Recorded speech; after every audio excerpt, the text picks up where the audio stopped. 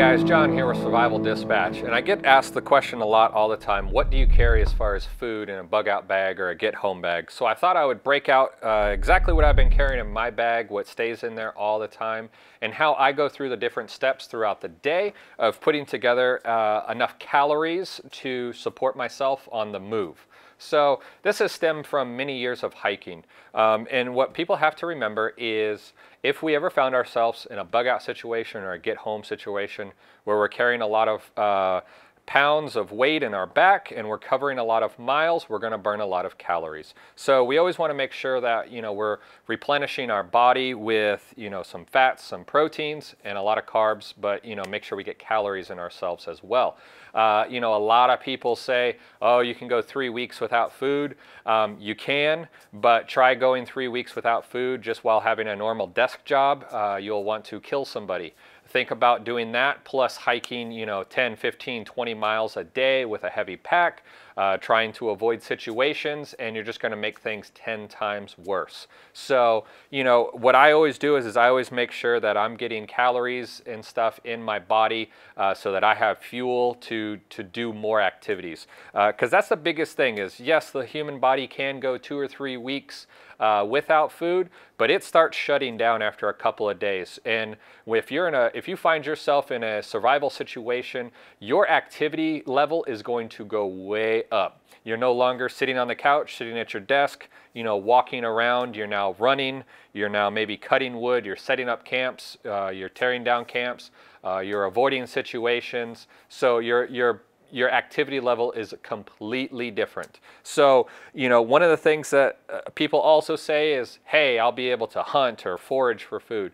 Yes, that is correct. But in certain situations, are you actually going to have time to dress a deer, to cook the meat, to build a fire even without giving away your location? So, what I try to do is I try to make my food as encased as possible so that I can carry what I need for myself, to go as long as I need to. Now, if I come across wild edibles and things like that, fantastic. What that does is that prolongs my food schedule. So, if I'm able to find berries or a fruit tree, if I'm able to take a small game real quick, something like that, I'm able to add that into the mix and prolong my food.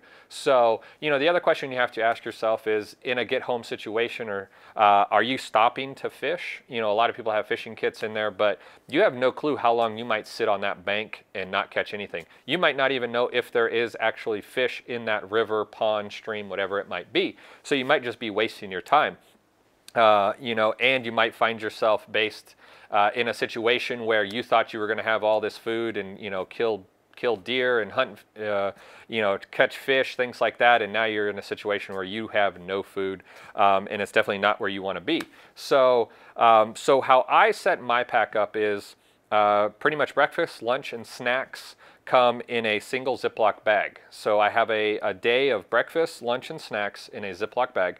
The only meal that I cook if I need to is dinner. I'll pull out my stove, I'll boil some water. I usually use freeze-dried food, and that's the only meal I cook. I don't get up in the morning, I don't make oatmeal, I don't do any of that stuff. I want to make myself as ready as possible in the morning. So, I can break down camp if I set up camp, and I can just take off. I'm not waiting for water to boil. I'm not cleaning pots. I'm not doing anything like that. It's just literally start putting in miles and eat while I go. So for breakfast and lunch and snacks, everything is 100% open up and eat. Pretty much I don't even need a fork for any of this. So I can just tip it back, and just keep putting in miles, because that's the biggest thing. When we're talking about a get-home situation or a bug-out situation, it is about getting miles down.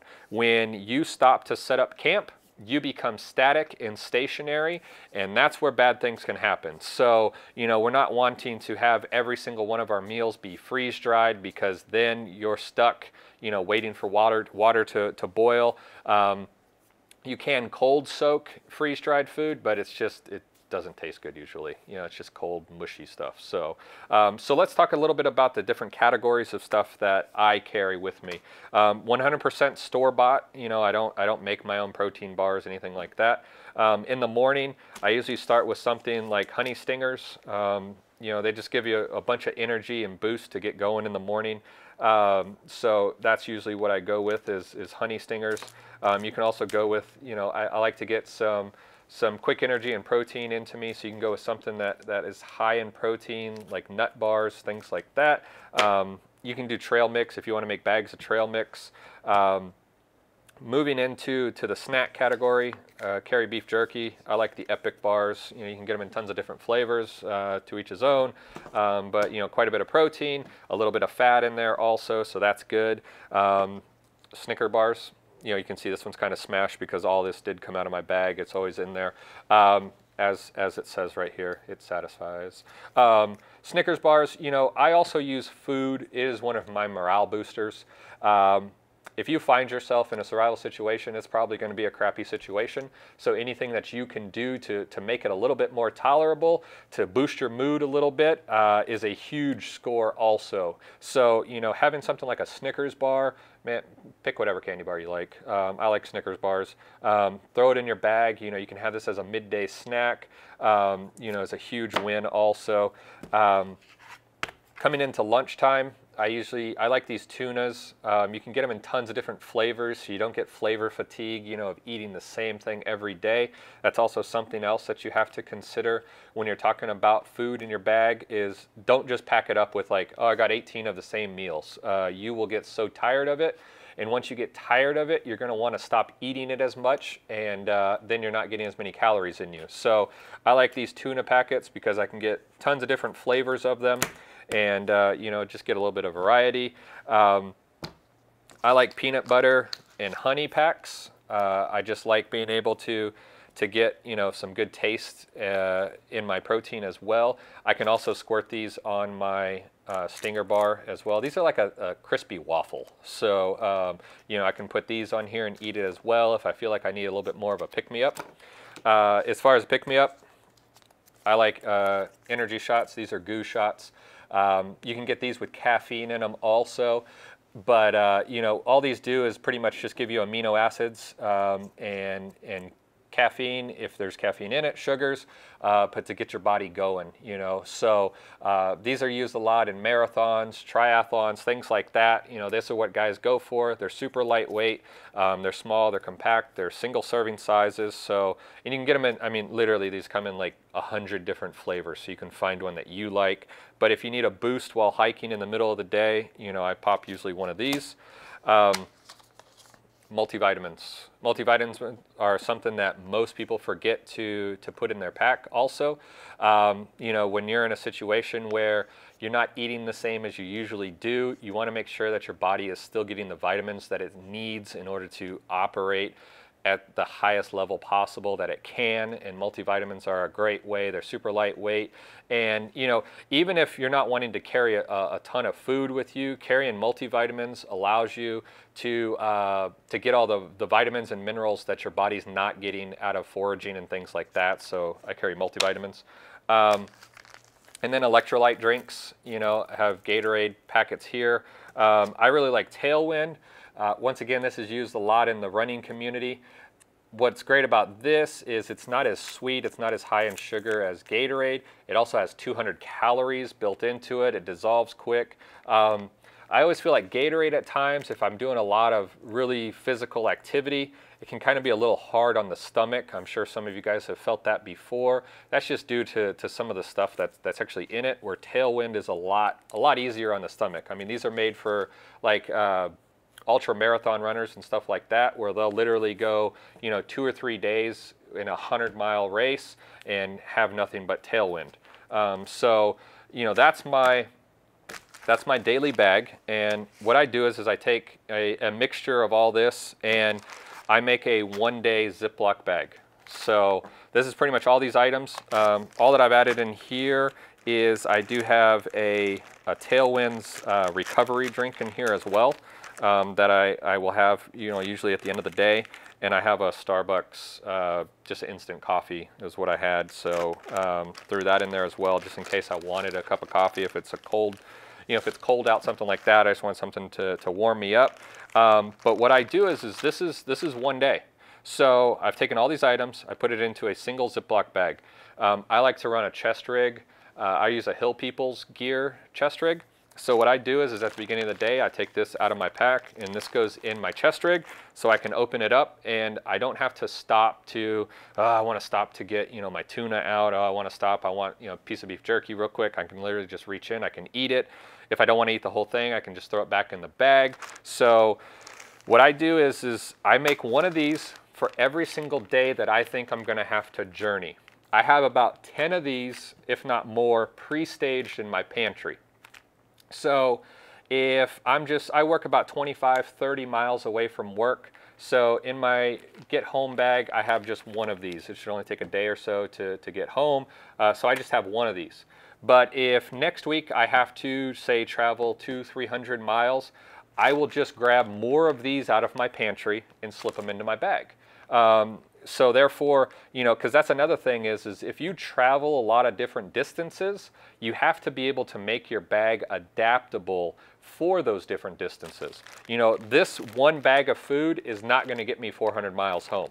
It's just not enough calories. So now I'm putting myself into a compromising situation.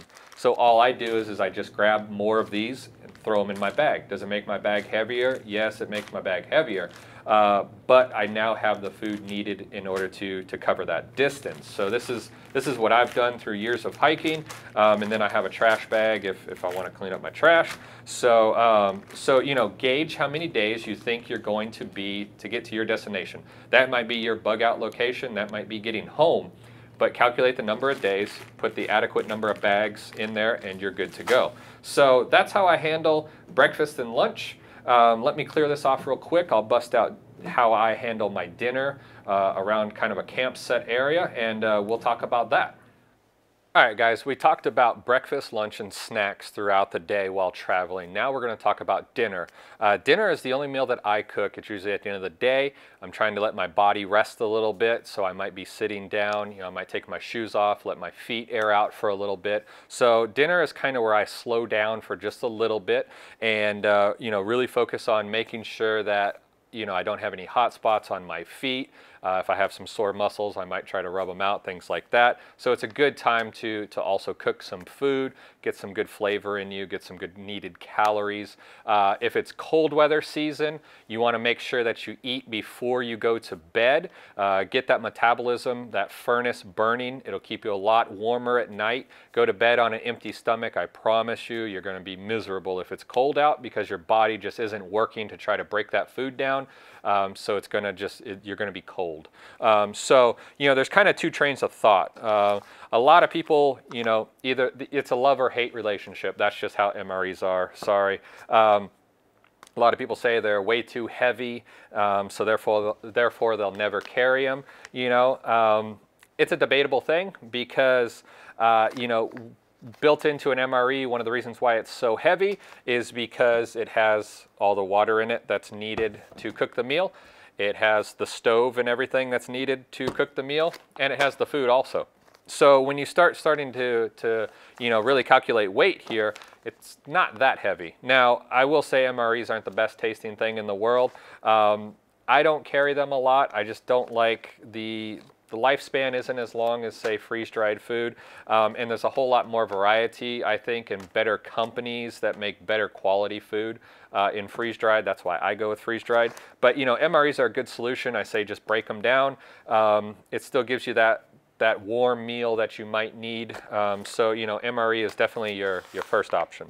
So, as far as I go, I have my bottle of water to rehydrate my food. This is a GSI outdoor pot pretty much, and what I've done is I've made it a full cooking kit. So the top, what I like is it's also a mug, so if I want to drink hot fluids out of it, and it also has a koozie. So the first thing you would do is take the koozie off to cook with. But you can put the koozie back on, you can hold it all day long. So the top, this is just a pot gripper, so I can take it off the stove. lighter, a MSR Pocket Rocket 2 stove, and a fuel canister. So, you know, you'll screw the stove on top and take the koozie off. Put your stove on top once it's all done, boil your water, and then pour the water into the freeze-dried food. But I like this because it makes it a, you know, all-inclusive cooking kit all into a small package. So that's how I carry all of my stove stuff. So bringing it into the bag. This is a A-lock sack. This is how I have hiked for many, many years. These bags just, they last, I think, for forever, I feel like. They never rip. The reason why I put it in this bag is I'm able to seal it just in case I ever had a breach of food. It doesn't fly, you know, chili mac all over the inside of my bug out bag. But the other reason why I carry this bag is I can keep all my food, I can keep my utensil, my sponge, everything like that. So all I have to grab is these two things and I have everything I need to make a meal. The other reason I carry this is you'll see this is kind of crinkled. I will literally take this bag if I'm in bear country. I'll tie a piece of string around it, throw it up in a tree, and I can hang this in a tree if I'm worried about bears coming around. I don't have to carry a bear canister. They're just big and cumbersome. Get this thing up high enough.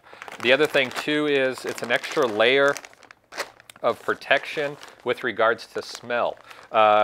You know, if you're thinking two-legged creatures are going to be, you know, smelling your food and giving away your location, it gives that another swim. But what I'm more focused on is the smaller four-legged creatures. I've had squirrels and chipmunks literally bite holes through small packs and stuff that I've had on my backpack when I've stopped at night trying to get to, you know, nuts and stuff inside. So I keep it in an extra Ziploc bag just so that, you know, it helps prevent that as well. So type of food, you know, that I like to carry, I got quite a few different brands in here just to kind of show you the difference. And once again, the reason why I carry this larger bag, depending on how many days I'm going to be out, that's how many meals I pack in here. So, you know, if it's just a one day, I think, kind of trip, or 2 day, you know, I might just carry one Mountain House. If I am hundreds of miles away from my destination, you know, I can just fill more and more bags in here. So, you know, you got things like spaghetti. And let's see what else is in here. This is Backpacker's Pantry. This is Mountain House, Backpacker's Pantry. I just kind of want to show you guys a difference here. This is Wild West chili and beans, you know, if you need to clear out the campsite. Alpine Air. This is a, I like this brand, Alpine Air. This is a Thai style chicken with noodles. What else we got here? Valley Food Storage, Irish Pub, cheddar potato. This is a Trail Fork. This is a new brand that I've liked a lot. Coconut granola with milk on a cold morning if I did want to fire up the stove. There's some granola. And, you know, if I needed to reward myself one day, Backpacker Pantry hot apple cobbler. So, you know, sometimes you just need dessert. I keep my long spork in here so I can dig out, and a sponge so I can clean my pot. So, you know, when I get to camp, I set up my stove, I get water boiling, pour it into the bag, and then eat out of the bag. I don't carry any other pots, dishes, plates, anything like that. It just makes more of a mess. So, you know, this is what I do for dinner. You know, a lot of people might vary with regards to things, but usually, you know, like I said, dinner is the only time of day that I start to wind down and really focus on trying to let my body, you know, recoup a little bit. So I like to use dinner to try to keep me slow. You know, one thing too, a lot of people say they don't want to carry a stove. Yes, I could boil water over a fire, but that's giving off, you know, first of all, I have to go get wood. Second of all, I have to have conditions, you know, correct with regards to wind, rain, things like that to get a fire started. It takes time to get a fire started. You might not want to give away your location with regards to smoke, you know, spewing through the air. And yes, I know people are going to say like, oh, you can dig a Dakota fire hole and things like that. It's so much easier just to carry a stove. I mean, this thing weighs, you know, nothing. It's a small, lightweight. I know I can boil water in 4 minutes, 5 minutes, have it going. So, you know, I choose to always carry a stove. Stove also puts off a ton of heat with no signature. There's no smoke, anything like that. So if it was super cold conditions, I could just warm my hands up if I needed to.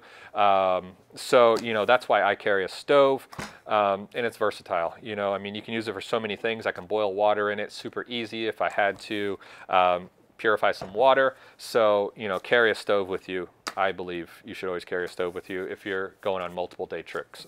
So carry a stove. But this is what I carry for dinner. I choose to go with freeze-dried food over MREs. I do have some MREs, but I usually leave them at the house for situations like that. So stick with freeze-dried food, carry a stove, spork, sponge, and water, and you're good to go. So guys, I hope you really liked, you know, my food setup, how I set things up.